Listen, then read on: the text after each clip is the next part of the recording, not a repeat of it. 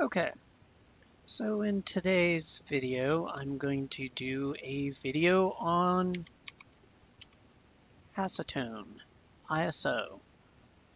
And the reason that you'd use this is if you wanted to make a archive of a PlayStation 1 or 2 disc that you own to transfer onto for use on an emulator in the case of PlayStation 1 and the example today, a PlayStation 1 game, in this case Final Fantasy IV, for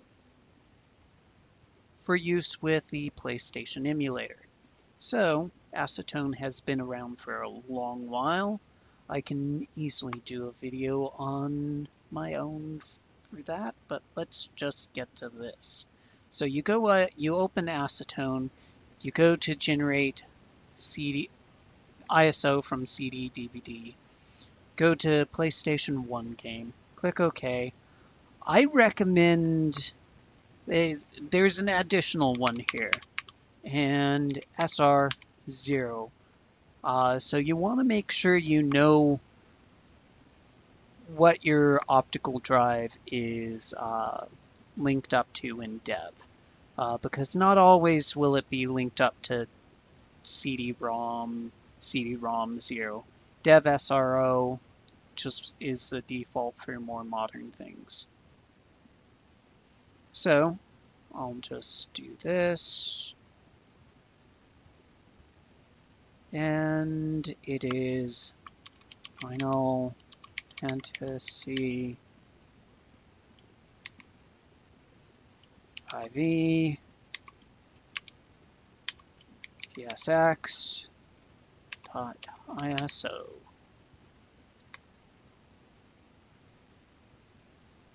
Actually, it's a .qbin, but okay. So now it's going to start ripping it. I shouldn't have done the .iso, but it's a habit. Bad habit.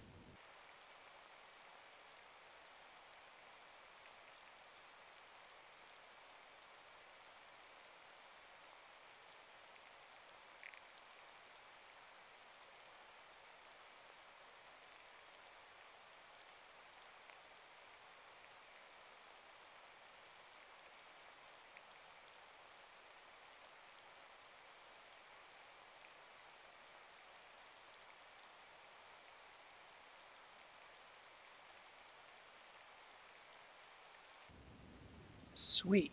Okay, it is done.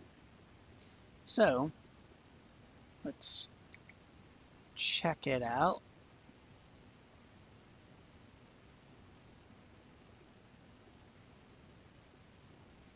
There it is. There's the TOC.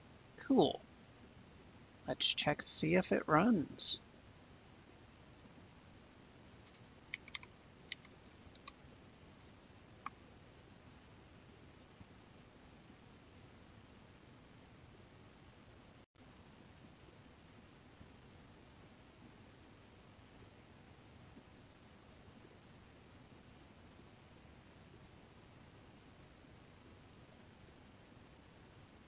Nope.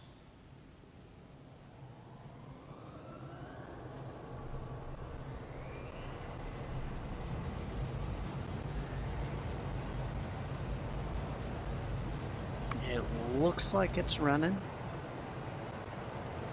That looks like an airship.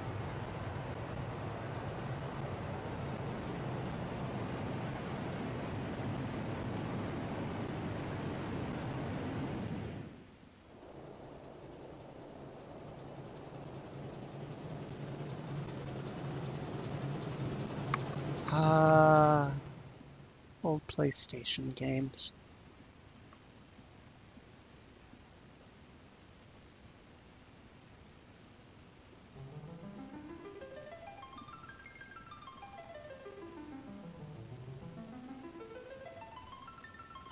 Okay, well, cool.